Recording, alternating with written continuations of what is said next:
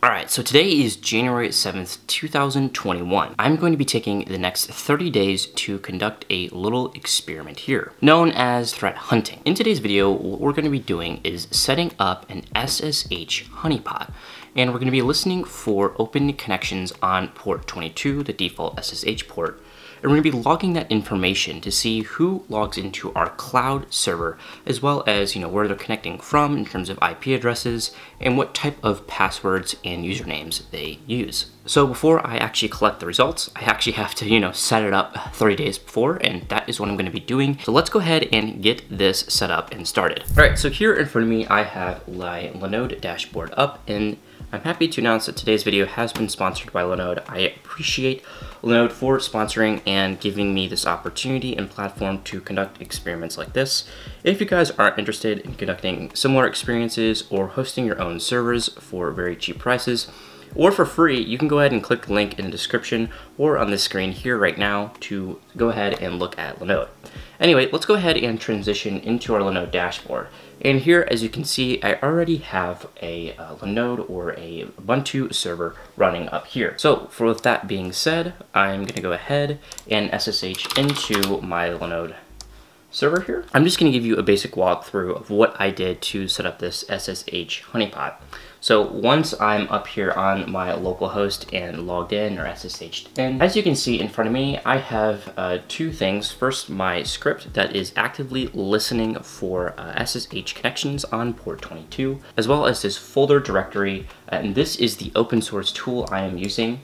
It is called PH, you get the name. But basically, this is a lightweight fake SSH honeypot that listens on port 22. You're going to see one command that I am actively running right now, and that is basically taking the passwords and putting them in a JSON file.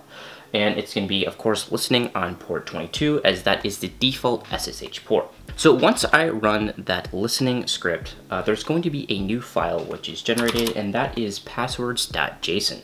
So if we go ahead and count the contents of password.json, you're already going to see a whole bunch of attempted passwords being logged in here. Also to mention, I had to switch up the default SSH port. It's often a standard practice to go ahead and do that already, but I went ahead and do that by going into the etc sshd config path directory here, and if we use the vim text editor, we can go ahead and designate our default SSH port. In this case, I just used 5323.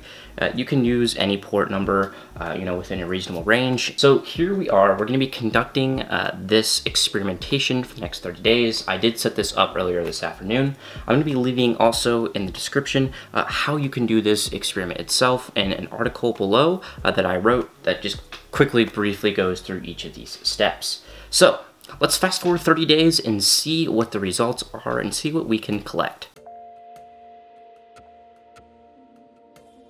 Okay, so it is 30 days later, more like 60 days in the time of recording this. I'll let the SSH honeypot run for 30 days, and now it's time to shut off the machine and go ahead and collect the log files. Okay, so here in front of me, I have the passwords.json log file, which contains all the log entries recorded throughout the 30-day time period. I'm gonna go ahead and pull this information and go ahead and parse the JSON. Before parsing the JSON file, I had to pull it into my local machine, so I went ahead and used the secure copy or SCP command line utility to pull from the remote node machine into my local Windows computer. I opened the JSON file with Notepad++. Finally, I used commands grep, sort, and unique, as well as a Python script to organize and collect all of the information. All right, so it's a couple hours later. I went ahead and parsed the JSON log file, and in front of me, I have some text files which have the important information regarding the passwords, source IPs lists, and just some other top 10 lists. So with that being said, let's go ahead and analyze the results with the recorded honeypot for the last 30 days. All right, so after collecting and parsing through the log file, I was able to find some interesting trends within the files.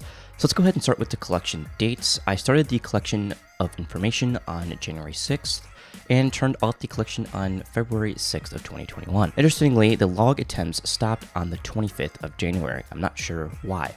Throughout the 30 days of the honeypot being powered on and the 20 days of collection, there were 99,804 login attempts on the default SSH port 22.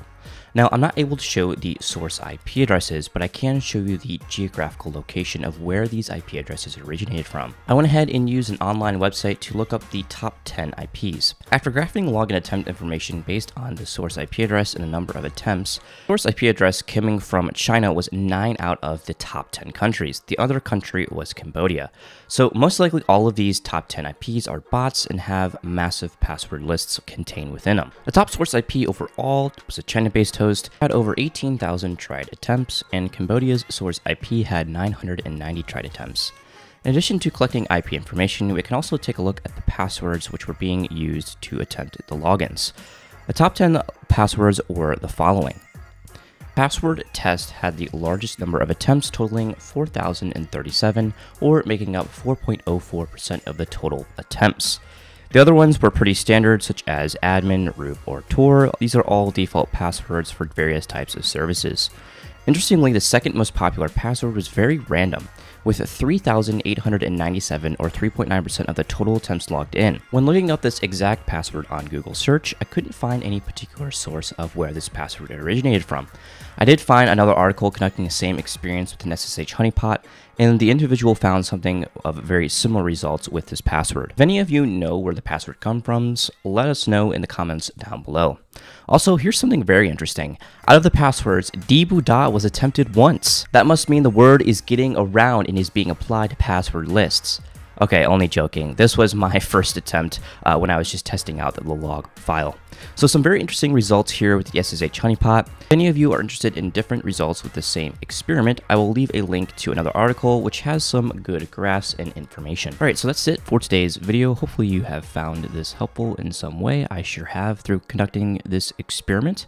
Once again, if you guys are interested in conducting a similar experiment, or you are trying to do some different home lab and you don't want to virtualize on your own computer, go check out Linode using the link in the description below. That's it for today's video. Hopefully everything is going well and have a good day.